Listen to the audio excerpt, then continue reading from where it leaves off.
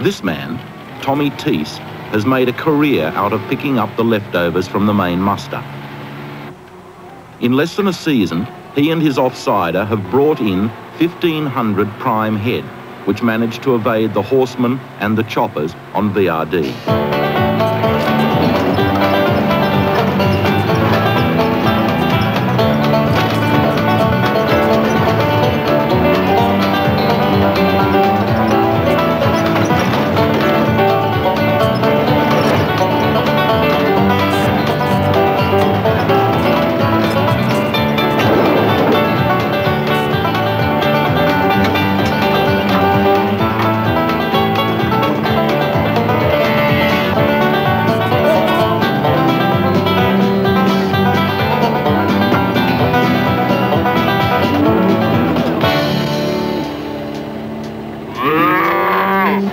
Bull catching is perhaps the most dangerous of all activities on a cattle station.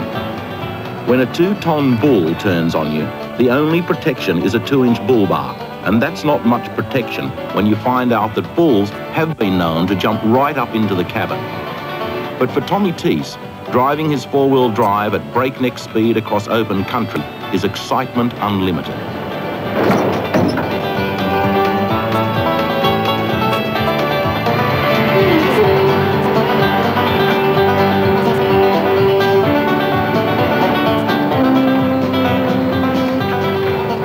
Each bull catcher has his own techniques of angering the bull into making a mistake.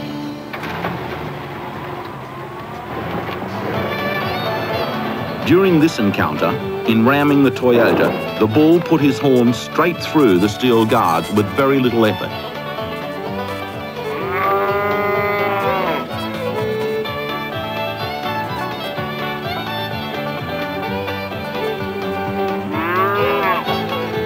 The bull has to be brought down without being bruised in any way, or his value at the market suffers badly. In less than half an hour, they have downed 11 bulls, but then that's the easy part. It will take them 4 times as long to get the bulls on board the truck and prepare them to be shipped back to the yards and eventually to the cattle market. In the space of just 3 hours, they have more than $4,000 worth of cargo on board. Not bad for a morning's work.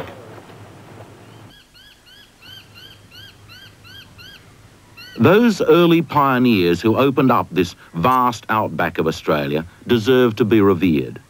With the modern communications and transport of today, it's hard to imagine life as it was when this land was really isolated and hostile.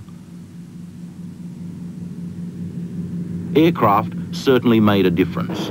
Like radio telephones, they reduced the size of the country, bringing the cities within easy reach of the people of the outback.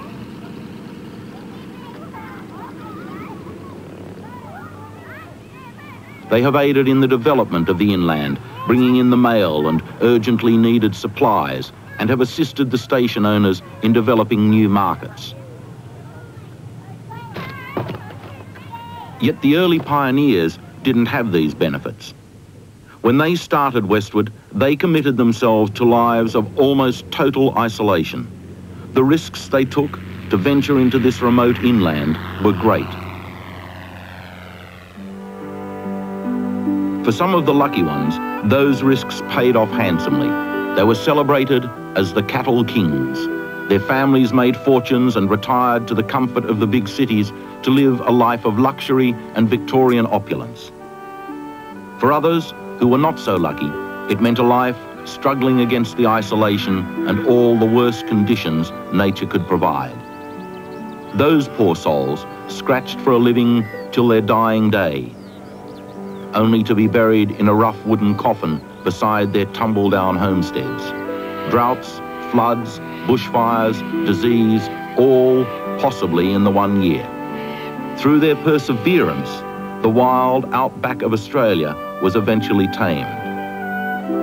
The first settlers needed hundreds of pack animals which could withstand the rigours and extremes of the inland climate. They brought with them camels and donkeys and horses to transport their goods across the top end. Eventually, Afghan traders began carrying goods from the coastal settlements to the inland stations by camel train.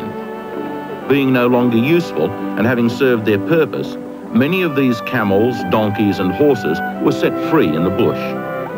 Offspring of what was once a handful of useful animals now number hundreds of thousands.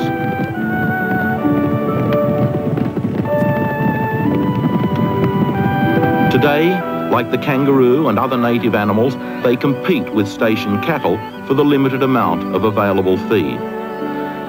When Victoria River Downs changed hands in 1960, a shootout of donkeys and wild horses was undertaken.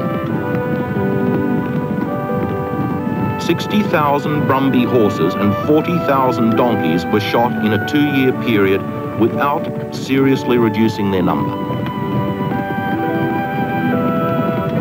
Today, they are still in plague proportions.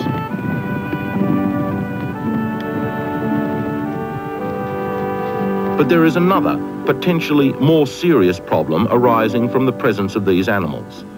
Donkeys, horses, and even the cattle themselves are hard-hoofed animals, intruders into the Australian outback where the native animals are soft-pawed. Even when cattle were in far smaller numbers, the droving tracks toward the end of the season were nothing more than powdery dust.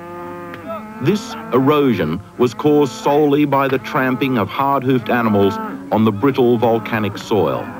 When the winds came and scattered the surface dust, the droving tracks were etched deeply into the earth, leaving crevices which would run as rivers in the wet.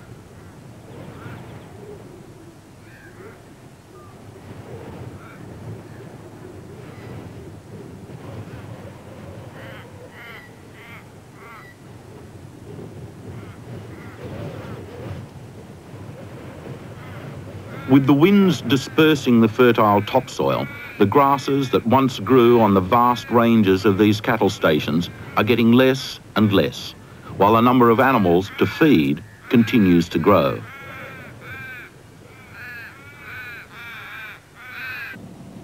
A great deal of research has been done on soil erosion at the research station at Kidman Springs. To date, nothing practical has been released as an overall solution to this disastrous problem.